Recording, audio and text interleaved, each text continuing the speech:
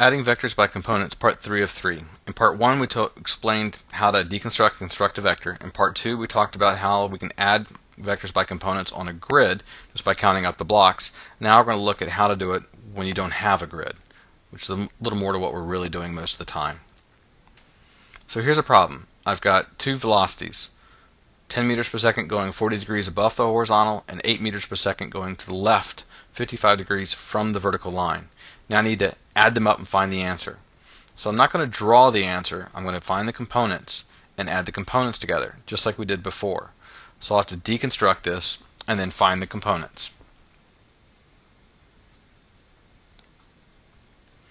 So each vector is basically the hypotenuse of a right triangle. So in the case of the 10 meters per second, it goes to the right, and then it goes up, and it goes to the right some number of meters per second, and it goes up some number of meters per second. It's not just a number. 10 meters per second is a concept of velocity, so you got to have the units to it. Now the other vector is going to go up some number of meters per second, and it's going to go left some number of meters per second. So those are the components around the angles of the two vectors that I have. Now I use trig. The adjacent side is going to use the cosine function. The 10 meters per second becomes the hypotenuse. The red line that I have drawn here and labeled, that's the adjacent side, so it's cosine. So 10 meters per second cosine 40 is how big the horizontal component is. Vertically, it's 10 meters per second sine 40 degrees, and that tells me again how big the component is. The bottom component goes to the right, so it's positive when I deal with the math. The other component goes upwards, so it's positive when I put it into the math. On the other side, I have 8 meters per second, that's the hypotenuse, and this is the side adjacent to the 55, so it's cosine function, and that's 55 degrees. Notice, on the 10 meters per second line, vertical is done with the sine function. On the 8 meters per second, vertical is done with the cosine function. So vertical isn't always one function or another, it's just using the rules of trig. Is it the opposite side of the angle or the adjacent side of the angle? And that tells you what trig function to use. One more side to do. That's going to be opposite the 55 degrees, and that's 8 meters per second sine 55. In other words, the hypotenuse times sine 55. Notice that I have units and where I have the units on all these vectors, all these components. Now all I do is I add up the components.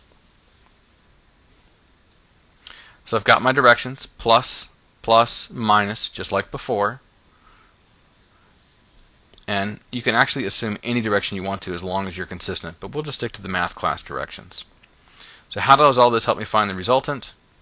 Well, the vector components are going to tell us the equation.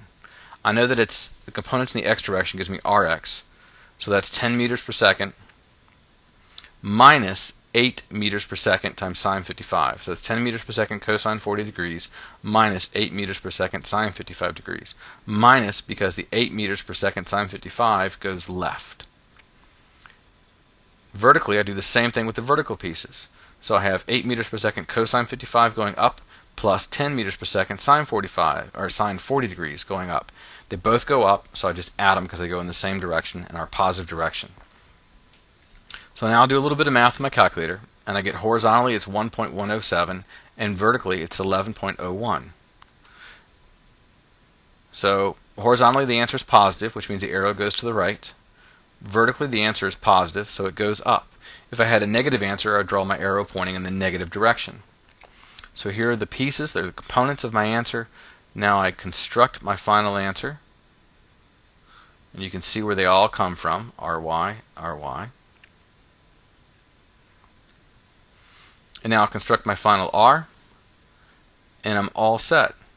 So I can find the magnitude of r using Pythagorean's theorem, and I can find the direction using trig, the angle opposite over adjacent equals tangent theta. And I get 83.4 degrees, and it's pointing north of due east. So the magnitude is 11.1 meters per second. The angle is 84.3 degrees north of pointing due east. So that's how you find it with components and trig.